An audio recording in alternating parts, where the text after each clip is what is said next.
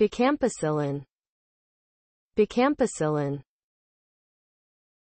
A prodrug of ampicillin, a penicillin antibiotic. A prodrug is a compound that is metabolized into a pharmacologically active drug after administration. On oral administration, it can be better absorbed than ampicillin, giving higher and earlier peak blood levels of ampicillin, and the bioavailability can be higher than that of ampicillin. It shows good absorption by the intestine, and sufficient concentrations of the resulting metabolite. Ampicillin can be found in the oral tissues.